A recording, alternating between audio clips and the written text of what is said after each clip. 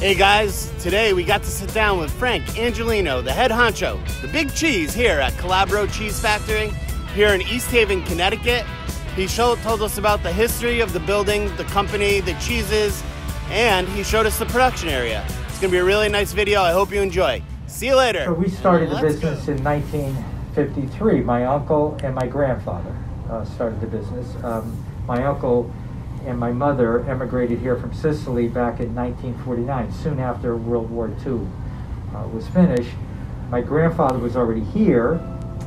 He was actually here because he had come from Sicily and over here, and then World War II broke out and he couldn't return back home, so he was kind of stuck here. He couldn't come directly into America. He went through Venezuela, so he had to go to Venezuela first. Wow. He stayed there for a year and a half. Trying to accumulate some money and to get some passage into the States by boat. Okay. He was actually working in the shipyards in Venezuela. So after a year and a half, he had gone with his first cousin from Sicily, and they were working there. His cousin said, "Enough is enough. I can't wait anymore." So we had some relatives that had gone to Buenos Aires in Argentina, so he went over there to catch up with them. It was easier going to Argentina than coming to the United States. Okay. Wow. So he went to Argentina and they split. And that's how the two families, the two branches, I have cousins in Buenos Aires, and of course, and then we had cousins in South Philly, Philadelphia. That's where my grandfather was trying to get to, South Philly. Finally did. Long story short, he finally managed to get to Philadelphia. And they brought him up to Stratford, Connecticut, where he reunited with his brother-in-law. Amazing. And then he worked in the Cutchfellow Creamery for I don't know how many years. When my uncle came and my mother came here in this country, he went over there, picked them up from Ellis Island, brought them. He had already purchased a home in Stratford, so he brought them to Stratford, and slowly. They were rebuilding their lives. Yeah. And then he went to work for Cutchfellow with his father and his uncle, and then my uncle decided to start it. Let's go out on our own. Oh, they great. had cheese making, I would say talents, but they knew enough to make cheese because in Sicily they were making cheese. Yeah. Very, very small amounts. Right? Right. They had maybe 4 or 5 cows. They had a few goats. My family owned 2 of the largest pieces of property in that little area. And they were producing olives for olive oil, grapes for wine. Wow. They had some cows. They were making cheese. So it Very was more of a resourceful. barter system. Yeah. Right. So that's how they would. So when my uncle and my grandfather started in 1953, we actually started in the back of our house, in the garages. So twice a week, my grandfather would drive to Yonkers, pick up some cheese, ricotta and mozzarella and everything, bring it back to Stratford, and that's how they would pedal. Oh, okay. Wow. And they were making a little sausage behind our house. Yum. They were doing that. They were buying some ice cream. They were doing that. They were buying some ravioli, and they were selling that.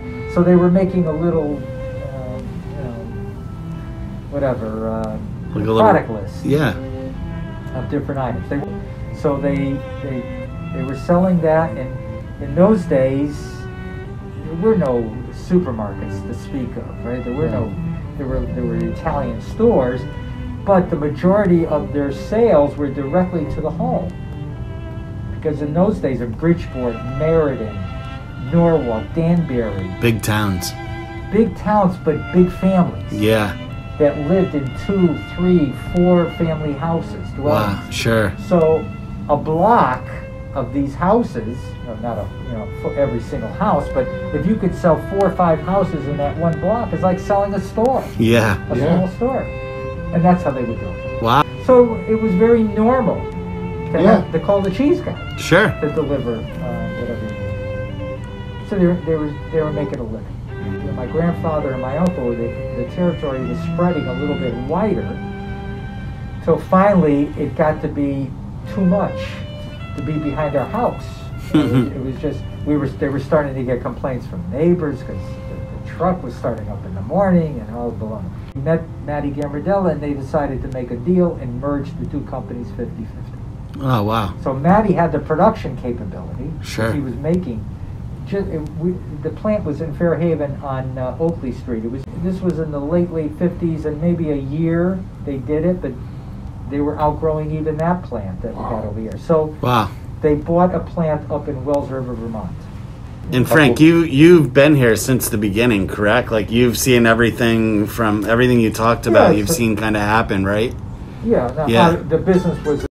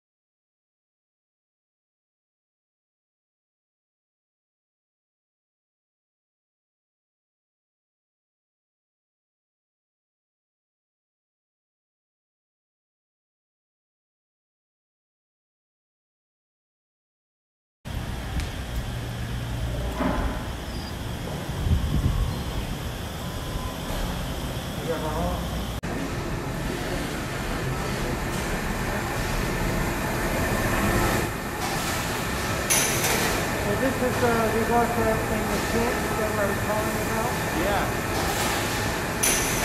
And we have two lines just all done, for the whole meal kit company.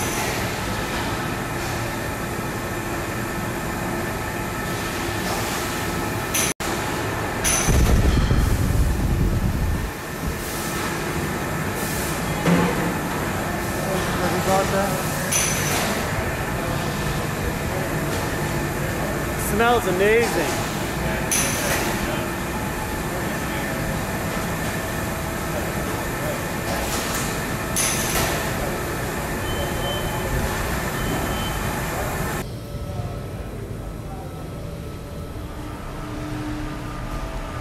This is our milk parlor. Oh, awesome.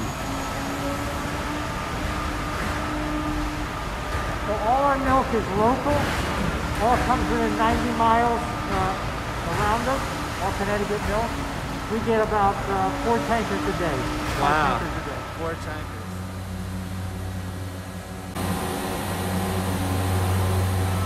Woo!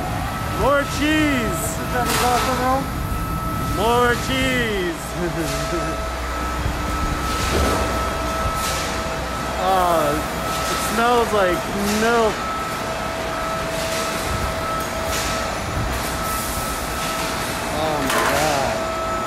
It's like heaven. So this is all hand-dipped ricotta. Oh, it smells so good.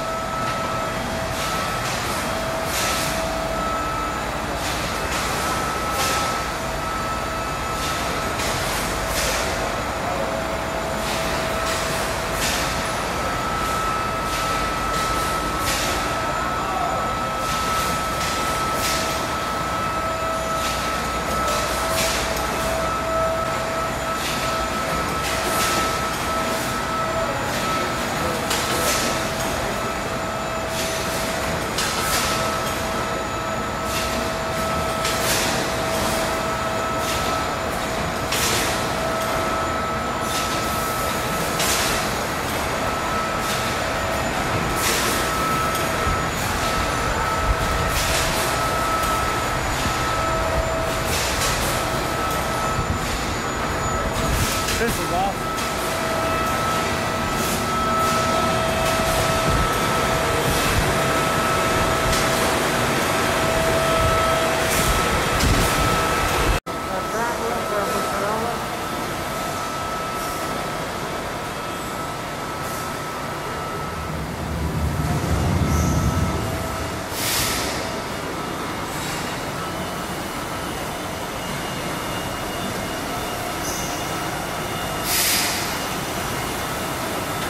Is that the way right there? No, that's a cooling brine tank. Oh, okay. This is a cooling tunnel for fresh mozzarella.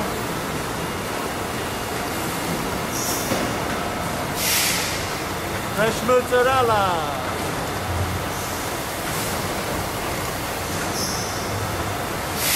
Oh my God, this is so cool.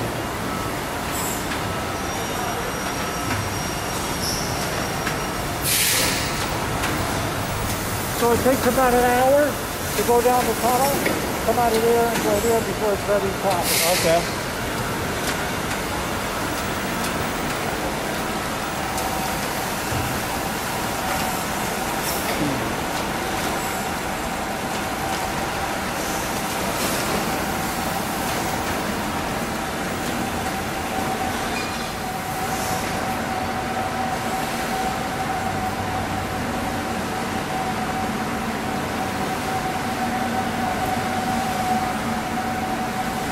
Basically just a packaging area. Uh-huh.